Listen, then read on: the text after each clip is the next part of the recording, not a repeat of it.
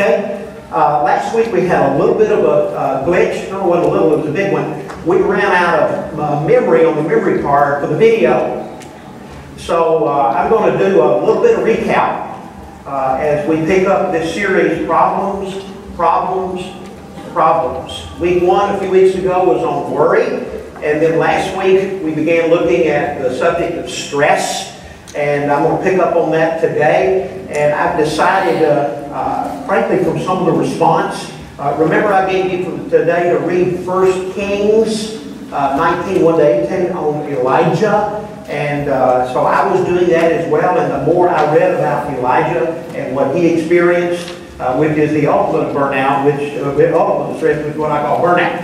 That's the end. That's when you're about ready to do yourself in, as it were. And I just really got into that. So you'll find out at the end. I'm going to ask you to read through that again, but I'm going to teach through that next week. I'm going to teach through 1 Kings 19:1-18 on Elijah and how God came to minister to him in his time of really despair, discouragement, as it were, and unbelievable stress. So take your listening guide, if you would.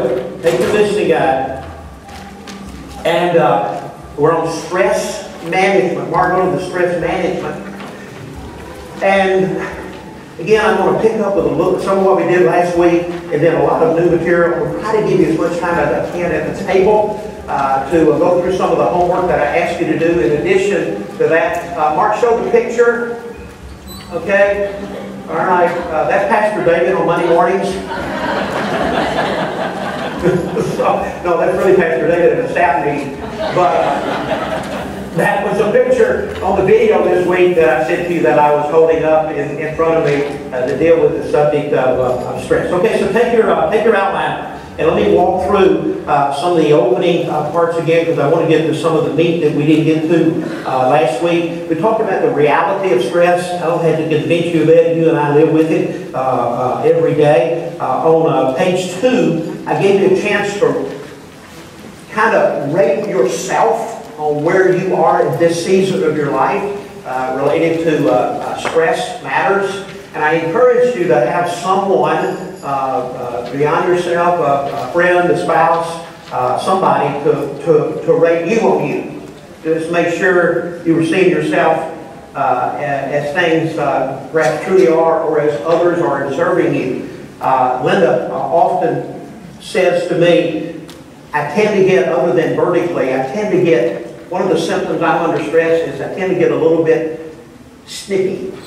I know you find that unbelievable. Okay, and I know that's unmanly. Okay. Jimmy, snippy? Are you kidding me? And Linda will often say to me, are you under stress? And then I get snippy-er. Okay? So that's usually one among many signs that things are closing in on me and I'm not managing very well. And she's a really good, satellite for me to kind of say, hey, Jimmy, get back together. So number 2 is managing the stress. Managing the stress. Again, I'd say managing. Maybe we can reduce it, but managing it, we can't eliminate it unless we die. Just part of our fallenness and part of the experience. And there are 9 suggestions that I'm making to you. We got a few of them last week. I'm going to quickly review them. Number 1, honor the temple. These are not necessarily in order, but I know one of the things that changed about my life some 6 years ago as a result of the heart issues that I had, which were really, I think, the result of a lot of years of not managing stress well in my own personal journey. So take care of the one temple and body that God gave you and me from birth. And our responsibility is to take care of that. It's not anybody else's responsibility. Eat healthy. Moderation is good, but eat healthy. Exercise regularly. Do something. Okay? Walk. If you can't walk, roll. How to roll. Oh, do something. Practice deep breathing. I found that very helpful. Rest. Lie down. In fact, Psalm 23. Mark, throw up. I think I got a couple of verses out of Psalm 23. Let me read these two. I didn't read these two earlier out of Matthew 11 and Hebrews 4. Notice the theme here of the need to rest. The rest, to take a break. Come to me, says Jesus, all who are labor and are heavy laden. When life begins to close, when you're stressed, I will give you rest. And there is no rest like His rest. Okay? Take my yoke upon you. In other words, let's share the burdens together. The reason they yoke oxen together is they can share the load. So let's get in the yoke with Him. Learn from me, for I am gentle and lowly in heart, and you will find rest. There it is again. Rest, real rest, true rest for your souls. I've wondered when I've read that many times, is soul rest deeper than body rest? I bet it is. That's real rest. For my yoke is easy and my burden is light. Okay? And then the next passage out of the writer of Hebrews. So then there remains a Sabbath rest for the people of God, for whoever has entered God's rest. Again, there's no rest like God's rest. Has also rested from His works as God did from His. You've got to take a break. How many of you use some kind of device that connects you to people with the internet? Phone, computer, all of us. You can't survive in this world. How many of you never, ever charge it? Really? Why? You don't want it to die. Why? Because you got to have it. Okay? And yet we think we don't need to shut down. That we don't need margin and rest. We do. We do. God also rested from His works. Let us therefore strive to enter. You know, it's not easy. You've got to strive. It takes effort. Strive to enter that rest so that no one may fall short by the same sort of disobedience as follow the people of God. Okay? Next slide, Mark. Keep going, buddy. Keep going. Keep going. Keep going. There you go. Psalm 23, 1 and 2. The Lord is my shepherd, I shall not want. These next two sentences, He makes me lie down in green pastures. Not He lets, not He encourages, but He makes me to lie down in green pastures. Why? Because we don't want to lie down. We don't want to lie down. I had to convince myself as a result of being made to slow down from health issues. That's what God used to get my attention. Say, listen, you're going to slow down, okay? And you're going to get margin in your life, even if I have to make you. Just an evidence of His love for you and me. He makes me to lie down. He makes me. I need that. Here's what I like. We'll get to this a little bit more later. He leads me beside still waters. Do you know what still waters are? Your still waters? Do you know where to go to find the still waters for your life? You need to. And we'll talk about that in a few minutes. Okay. All right, Mark, go ahead. Keep going, Mark. There you go. Maintain your balance. Maybe a better way to put this is learn to manage the imbalance. Learn to manage the imbalance. Look on the back of the page. There are 2 or 3. I got 3. I've added one this week. How do you learn to manage the imbalance? Number 1, learn to say no. I wrote down, I think sometimes some of us have what I call the NTBN disease. The need to be needy. And therefore you can't say no. You can say yes to everyone. In fact, maybe the only persons who ever get no are your family. Everybody else gets yes. You're always available to everybody else, but not to the folks who frankly love you and need you the most. So learn to say no. Learn to say no. One of the most helpful things for me some time ago was really getting a sense, we'll talk about this in a minute, of the self-awareness of when I'm at my best, with who am I with when I'm at my best, what am I doing when I'm at my best, being able to answer those kind of questions. It gave me the freedom to be able to say no to requests and not feel guilty about it. Because it's just not in my sweet spot. It's just not something that I'm the best at doing. And so it's very helpful to me. Number two, find your rhythm for life.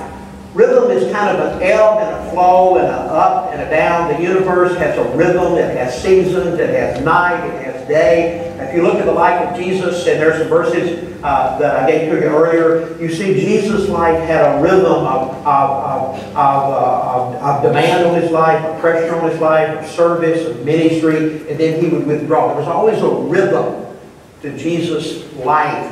I think it helped him to keep things balanced in his life. And one of the things that I had to learn to gauge was I felt like there was a season in my life that I lived with the foot on the accelerator all the time. Okay? And for a long time, I really thought that was good. It was a sign of getting things done, signs of being driven, signs of completing, getting results and completing projects. And as I look back, I couldn't have been more wrong. I couldn't have been more wrong. Doesn't mean you can be driven by IT, but you need rhythm in your life. What I've discovered is the more rhythm I have in my life, the better I am at accomplishing things. I have rhythm. Okay? Number three, you do not have a number three, but I'm adding this. Pay closer attention. Pay closer attention to who you are becoming than what you are doing. Pay closer attention to who you are becoming and less to what you are doing. God created us as human beings, not human doings. We have, I do, a tendency to define success by results in what I'm doing rather than who I am, especially who I am before God. Okay, C, third suggestion. Decide who was huge. Decide who you want to please. I didn't realize how much I was driven by an approval addiction. Especially the people that I worked with and for. I simply didn't realize that for a long time. It doesn't mean you don't want to please it for a spouse or a boss or peers, but managing that and not let that become disproportionate. Okay? And I think I had developed, the habit of what was more important to me are the people that I live with and work with pleased with me, and I was less concerned about whether or not God was pleased with me. It's possible to please others and not please God. It's less possible to please God and not please others. And we have to go after pleasing God. Jesus said, I'm always doing what is pleasing to Him. Always doing what is pleasing to Him. The more you and I, listen to this principle, the more you and I are concerned about the approval of others, the less you and I are concerned about the approval of God. The more you and I are concerned about pleasing others, the less you and I are concerned about pleasing God. And it's just a good barometer to help us get the stress a little bit managed. All right? And underneath the two, the second thing is avoid comparison games. I've never had a deep struggle with that, but I've talked to enough people through the years that their life was all about comparing themselves to others and then adjusting their life and then comparing again. You can never win that. You can never win that. You're going to come to one of two conclusions every time you compare. One, I'll never live up to their expectations. I'll never be as good as they are. I'll never be like them. Or two, I'm already better than they are. One leads to discouragement. The other leads to arrogance. Both are losers. Okay? The only comparison that should be in our thinking is this. Am I seeking, not perfection, am I seeking to be the best person that God wants me to be? And living in the tension that the answer to that more often than not is, not yet. And just living in that tension. Not in defeat, but living in that tension. All right, D. This is kind of where we left off last week. Develop self-awareness. Look at the passage in John 8, 12, and 14. Jesus really had a sense of who He was and what He was to do. And I think that's something all of us should have. Who am I and what am I supposed to be doing? And I gave you this tank, storage tank, which is a picture of you. Mark, put that on the screen. Everybody's got that there. At the top, you've got this storage tank, and you've got levels, various levels in the tank. The top level is kind of, okay, it's drained a little bit. I got a little bit of a over issue with worry. If you don't begin to restock, refuel, then that moves into anxiety. And then next week we're going to talk about what happens if I let it get down toward the bottom and there's fumes. There's fumes. That's burnout. Talk about that in Elijah's speak. But the top is the fillers, and then the bottom arrow are as it were, the drainers. And I asked them, give you a chance at your tables. I asked you to look at the fillers and the drainers in your journey in terms of people and in terms of things. What kind of persons fill you? What are they like? Why is it that they fill you? Why is it when you leave them you are energized and not depleted? What are they providing for you that energizes and fills your journey in your life? And then on the other end, what people, and it's easy to go here, the names and faces. What people, what are they like when they're sucking the life out of you? When they're draining you? When they're depleting you? When they're de-energizing you and me? In people and in activities. And I hope you gave that some thoughtful time. I'll give you a chance to look at that in just a few minutes. All right, turn on the back of the page, and there were a handful of sentences that I think all of us need to be able to answer. Some of them overlap a little bit with the drawing. Finish these sentences. Hopefully you'll give it some thought. I am most productive when? When are you at your best? Some of you are like me. You're a morning person. Okay? Some of you are an afternoon person. Some are still looking for when am I productive. Okay? I'm most productive in the morning. I tend to go to bed at 9:30, 10 o'clock at night. I tend to be up somewhere between 4 and 5 in the morning. And I tend to be very productive early in the morning. And I tend to be very productive when I'm alone. Okay, and uninterrupted. That's my high productive time and environment and surroundings. Okay, I am drained by, again, that's people and activities. I am energized by, that's people and activities. I am most vulnerable when. You may not be comfortable answering that at your table with your group, and I respect that, and hopefully they will as well. But I am most vulnerable when I'm tired. Okay, and I know this sounds because I re-energize by solitary, by alone physical activity. I'm by myself, I'm walking, I'm not running anymore, but I'm on the bike or something.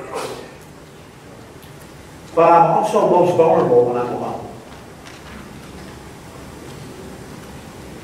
I know that seems competing, but it really isn't for me, okay? So both of those, I don't mind. Linda is leaving to go visit her sister in Kentucky. Her sister is really dying of cancer and is leaving this week for about 10 or 11 days. And I selfishly, my dad selfishly, do you have to be gone that long?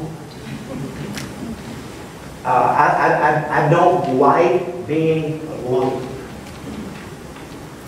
Okay? I feel vulnerable when I'm alone. Okay? I am most fulfilled when? When are you at your best and enjoying it the most? I am most fulfilled when? Mine is a combination of studying and writing and then basically trying to get out of me the things that I've studied and written and in terms of communicating and teaching them. And then for me, success. I have two success definitions. One is more personal, and that is I want those who know me the best, primarily family, friends, you co-workers, those who know me best, okay, to respect and love me the most. And that was very simple, very straightforward, but nobody knows me better than those people. And I want them to respect me in spite of all of my flaws and to love me in spite of all of my flaws. So those who know me, to love me and respect me the most.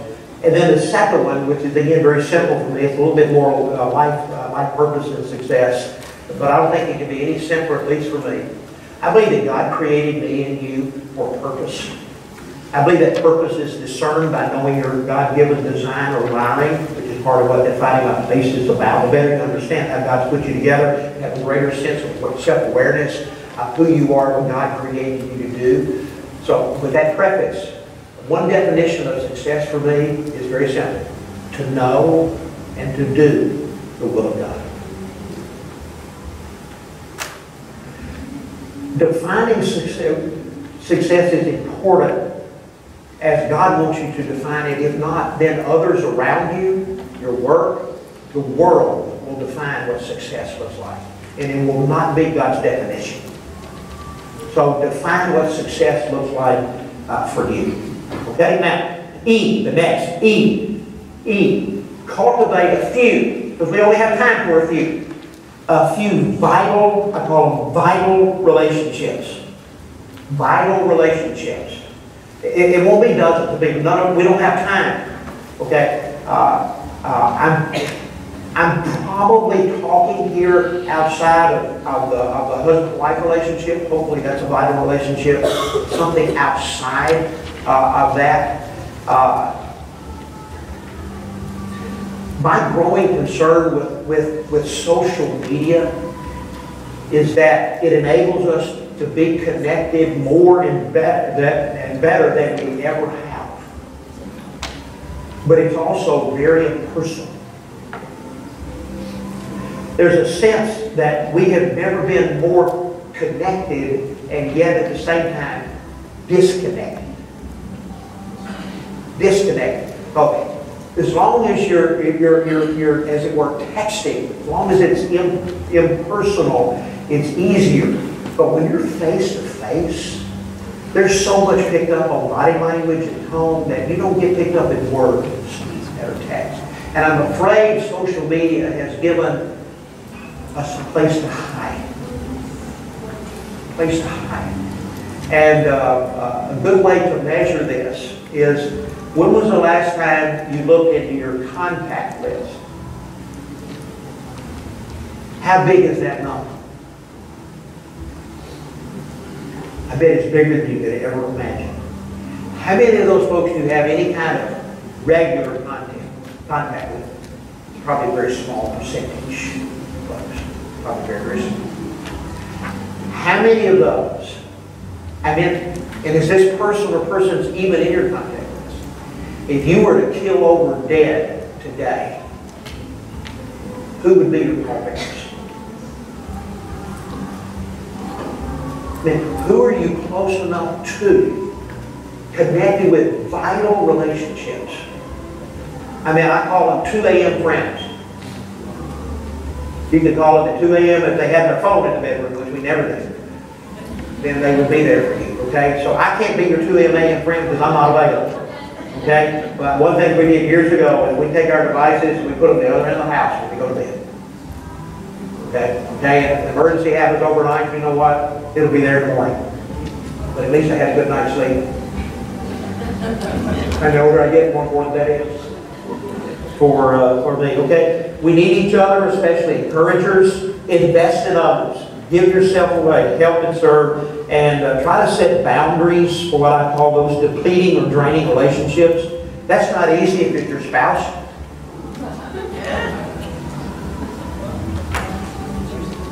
Not easy if it's a family member, less your spouse. Okay? But you got to manage that. You got to manage it.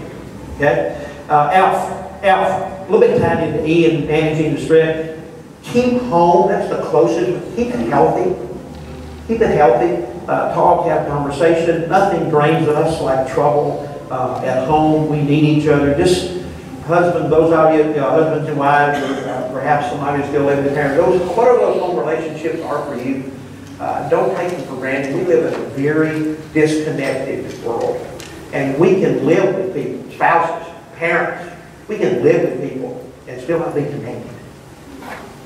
And still hide. Okay? I'm reminded, I think many of you are, we gather in here for worship at 8:30 and 10 and 11:30, and then on Saturday night and thousands of people come through. There's no way of knowing how many of those folks are lonely and disconnected. And one of the dangers of a large church like ours is you can come here 2 or 3 times a month, okay, and still be alone. I mean, you can slip in that worship center and sit down and then leave, and you know, hopefully somebody spoke to you, or they maybe nodded at you or smiled at you, what have you, but that wasn't a real connect, and you left. And the world makes that easy. The church shouldn't make it easy. Okay? All right. G, stay close to God. Obviously, this is one, but when it's amazing as the pressure mounts, as the stress mounts, how easy it is to forget and to stay connected with God. Let me ask you this question. When and where and how is your best way to connect with God?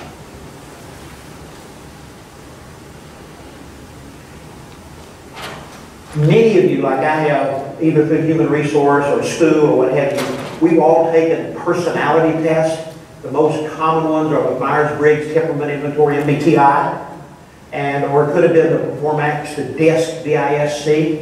Those are God-given personalities, pretty much set in place by the time we're 4 or 5 years of age.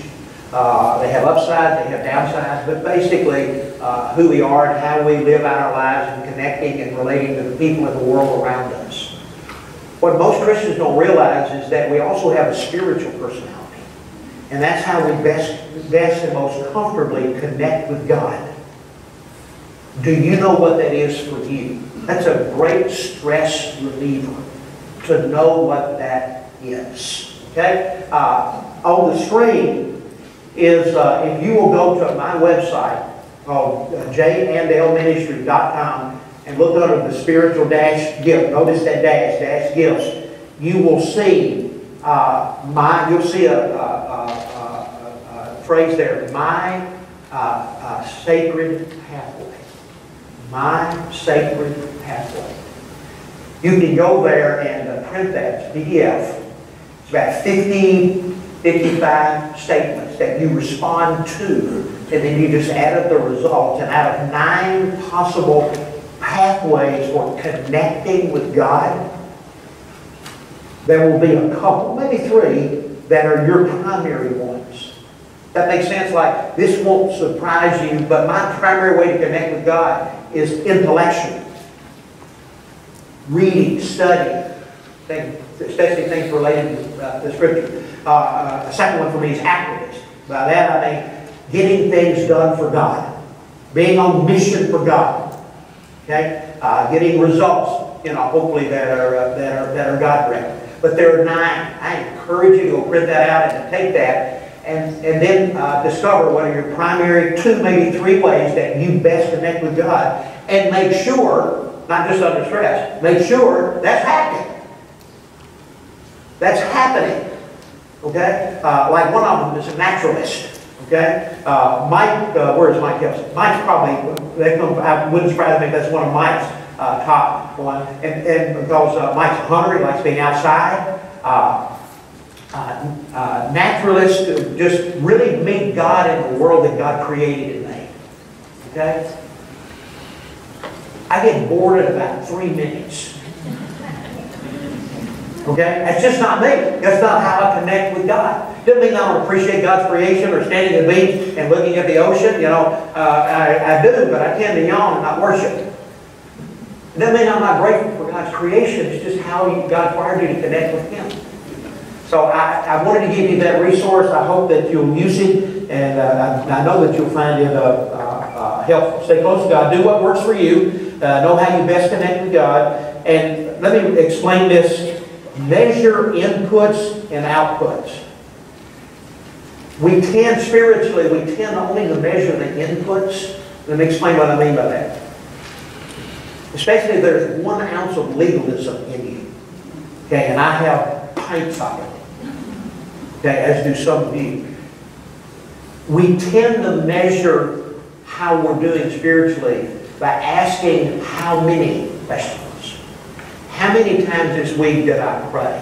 How many times this week did I read my scripture? How many times this week did I go to church? How many times this week did I speak up for God? Have conversations, spiritual? How many? And I'm not saying that it's not some way to measure where you are in your journey. Okay, the problem with how many is it's never enough. Because you can always do more. I mean, when have you read your Bible enough? When have you prayed enough? When have you engaged in a spiritual conversation enough? When have you given enough? It's just almost self-defeating. Try to learn to measure your journey more by what I call outputs. Outputs are, and we talked about here, I think we had a series on it. Outputs have to do with likeness to Christ. In other words, am I more patient today? Especially am I more patient when stress is in place? Am I more forgiving? Or am I still more resentful? Am I more, through the Spirit, love, joy, peace, patience, kindness, goodness, gentleness, meekness, self-control? Am I more? We tend, I'm telling you, I've watched my life and Christian life for many, many years. We tend to measure by the inputs and the how manys. And what's life changing is by the outputs. Am I more like Jesus? The first one is easier to gauge. You can put a number on it. The last one is life altering. Because you're more like Jesus. And I think the outputs are more measurable than we think they are. And the outputs lead us to discomfort. Great discomfort. Because we begin to realize there's not a lot of change going on.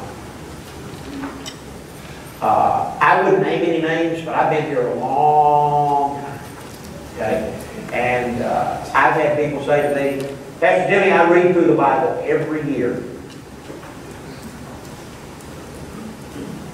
Yeah, I remember I know these people. And I've always wanted to say, but the Holy Spirit checked me on this one. And that is, one, are you reading the same one I'm reading? Okay? And number two is, when's it going to matter? When's it going to matter? Do you know how those kind of people measure their life? How many times? How many? How many? Listen, I'm not against reading through the Bible in a year. You know the gist here.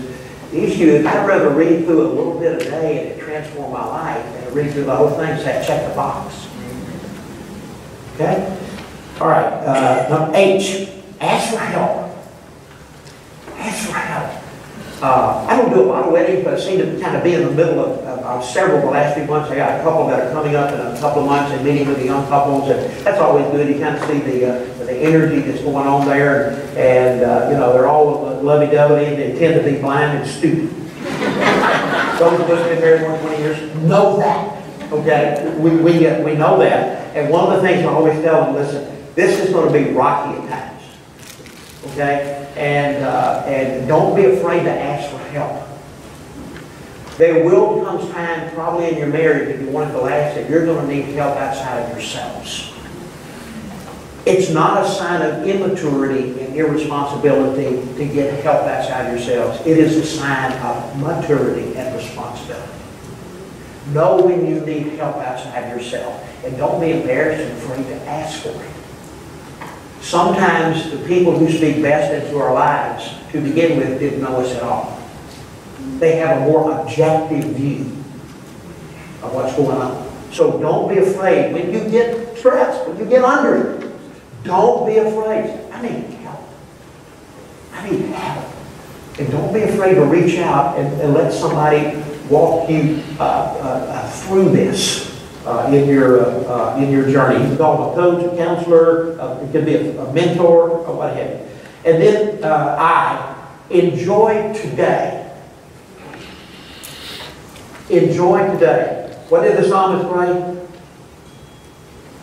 Today. Today. This is the day that the Lord has. Could have said yesterday, and he could have said tomorrow, but he didn't. Today. Today. Present. Enjoying. I am better at that than I have ever been. The only time through life, up until recent years, you know, smell the roses. You ever heard that smell the roses? No, man. Listen, I'm grabbing a hold of the thorns.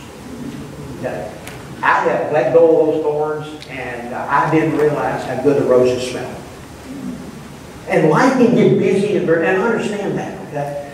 Take a deep breath and smell it. Enjoy today, especially relationally. Because you can't, today will be gone tomorrow. Enjoy today. This is the day. This is the day. Jesus said in Matthew 6, in the passage a couple weeks ago we looked at under worry, verse 34, don't worry about tomorrow, it will take care of itself. Okay, in other words, issues to worry about and stress you out, they'll be there in the morning when you get up. Okay? But don't worry about those. Enjoy today. Smell the roses. Enjoy today. Count your blessings. Life is too short. Let me, before we get into the assignment around the table, we have a mixed bag in here. I don't know what the average age. We draw it, probably half the class from the 8:30 service, and then about half from the 11:30 service. But I think this will make sense to all of you. Even if you're a little bit younger. But those of you that are my age, around my age, you'll understand this. More of my life is in the rear view mirror than through the front windshield. And that's true for a lot of us that are in here. And I ask myself, this is not a new question. When I look through that rearview mirror, but I really can't change the past. What kind of person do I want to be? What kind of person do I want to be remembered as? And the older you get, the more you ask those kind of questions. I just wish I had asked them earlier. And the answer to that is, what do you want people to say about you at your funeral? What do you want people to remember about you when you die? There's a really simple answer to that. Then live that way. When people eulogize you, because unless Jesus comes, we're all dying. And there will be folks who will get up, family and few friends. We've all been there, and eulogize you. Don't make them lie.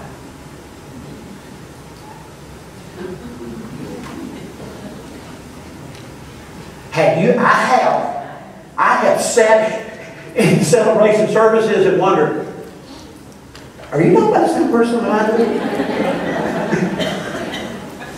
So that's a side that I never saw of him or her. Okay? And you kind of hope it's true, but you kind of walk out,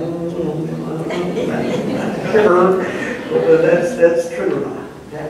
If you want people to remember you a certain way, again, I think it's kind of your success definition of heavy, then start living that way as soon as possible. And they will. And they will. And when they get up and speak about you, and there'll be many who would want to speak about you.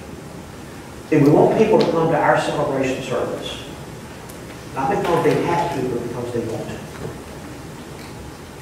And a lot of that is connected to how you and I have chosen to live along the way, not the last X number of years that we have. Okay? All right, let's look at Simon, and then I'll give you some time at the table. I want you to reread 1 Kings 19, 1-18. And I really want you to look at what I call the signs that Elijah is burning out. He is stressed out almost to the end. They are there. We talked about a lot of those last week and this week. Then I want you to look really as he goes and he hides and God finds him. I want you to look at how God ministered to him in order to begin to help him to manage, as it were, the stress that was in his life. If you haven't done the fillers and the drainers and the sentences, do that. It's a great assignment for you to work on there. What are your greatest stress points? How do you reduce and manage the stress in your life? Take some time to talk about some of those sentences that you believe that you're comfortable with. Don't put yourself in a place of discomfort. And walk away. Walk away from last week and this week. Walk away with something. One of these 9 suggestions to walk away with something that will help you better manage the stress of your life. Okay? Father, thank you for our time together. Thank you for example of Jesus and Elijah, and I can thank Moses, and I can thank Paul. I mean, your word is just littered with people who knew you and loved you, and yet struggle with the demands and the pressures of life. I can't imagine anyone that had more of a press of the crowd and more demands in life than did Jesus. You ever see that rhythm? That rhythm. And we need that. We know that we find rest, real rest of soul in you. Forgive us for not knowing how we best connect with you and making sure that happens in our journey. Help us by your Spirit to better manage, reduce the stress in our lives. We've got to cooperate with you. We've got to take some personal responsibility to get there in our lives. Some habits that have been set for years are not going to change in a day or two. It's going to take weeks to set in new habits. But the outcome and the enjoyment of life, and perhaps the lengthening of life, will be radically altered if we make those choices to do that.